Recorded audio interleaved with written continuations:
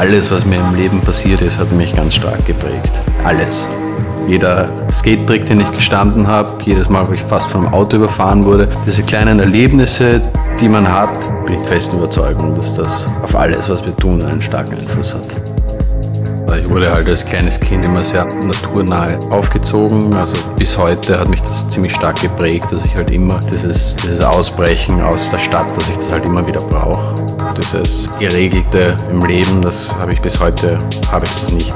Da ist es dann halt schon so, dass man im Skaten die Nahfreiheit gefunden habe, die ich wahrscheinlich gebraucht habe. Ich habe dann eben mit 13,5 angefangen, Skateboard zu fahren und habe halt schnell gemerkt, dass das halt genau meins ist.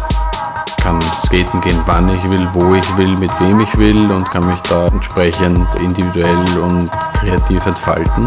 Also es gab Jahre, da hat es super funktioniert, gab Jahre, da hat es nicht so gut funktioniert, aber wie überall gibt es da Up and Downs. Aber das Tolle ist halt schon, dass man zum Reisen kommt, die Welt sieht, viele Leute kennenlernt, aber trotzdem weiß halt, wo meine Wurzeln sind, wo ich herkomme, wo meine lokale Szene ist, mit der ich mich auch identifizieren kann. Später denkt man halt dann schon darüber nach, dass man halt als Skateboarder ein Ablaufdatum hat. Aber ich hoffe, dass ich das jetzt noch, weiß ich nicht, vielleicht 5, vielleicht 10 Jahre, vielleicht nur ein Jahr, ich kann es wirklich nicht sagen, aber dass ich es halt auf jeden Fall noch weiter probieren werde. In Wahrheit denke ich immer schon fast wehmütig an so meine ersten Gehversuche auf dem Skateboard zurück, weil das so unglaublich intensiv war.